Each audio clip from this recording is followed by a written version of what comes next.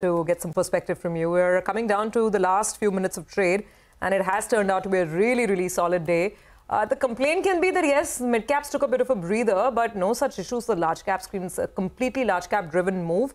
A near 1,200 point rally on the bank Nifty, leading it from the front. And, all banking stocks participating. It's not just one or two names. It's across the board. ICICI Bank, 4% up. IndusInd, 3%.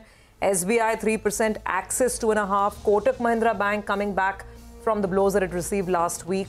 HDFC Bank up about 1%. So it's sort of all the soldiers marching in together.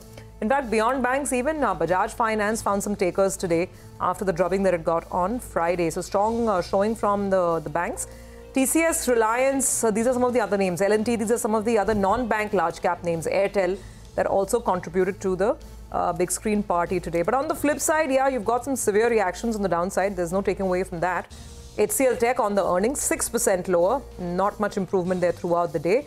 And, of course, Apollo Hospitals on this whole deal with Advent and the merger with the promoter entity. Market's still having lots of questions.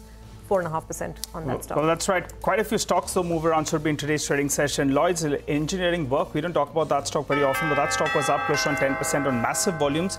Jamna Auto was up 7.5%, so big up move out there. IRDA was up close to around 7%. Bank of Maharashtra up 5%, so some of those big volume movers in trade. On the flip side, IDFC First, IDFC Bank, both of them down 4 to around 4.5%, and it's a rarity. SAIL didn't sail today. That stock, in fact, ended with a cut of around 3%. Should also mention one more, AU Small Finance Bank. Remember, the brokerages feel that this is the one that will move the quickest, perhaps, from being a small finance bank to a universal bank. And by the end of it, there was a nice move, 7.5% on AU Small. Absolutely. And, very, very rich market in terms of stock reactions. So lots to do, lots to track.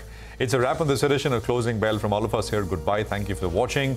But stay right here with us because markets forward will pick up on all the action in just a bit.